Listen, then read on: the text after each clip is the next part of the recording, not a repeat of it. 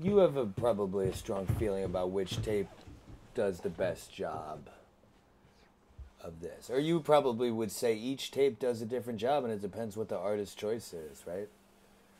Yeah.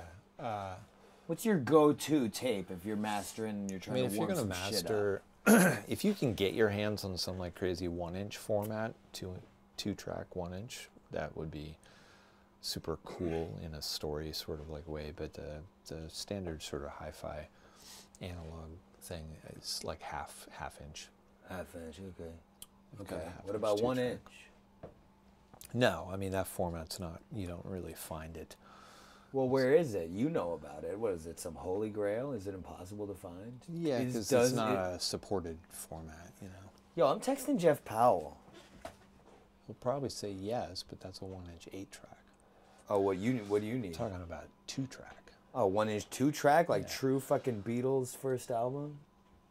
That wasn't a 1-inch 2-track. I don't know. What was it then?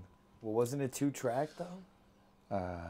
They had 1-inch 4 tracks that they used on all that stuff. Okay. 1-inch 2-track. I'm texting him. You got a 1-inch 2-track machine down there in Memphis?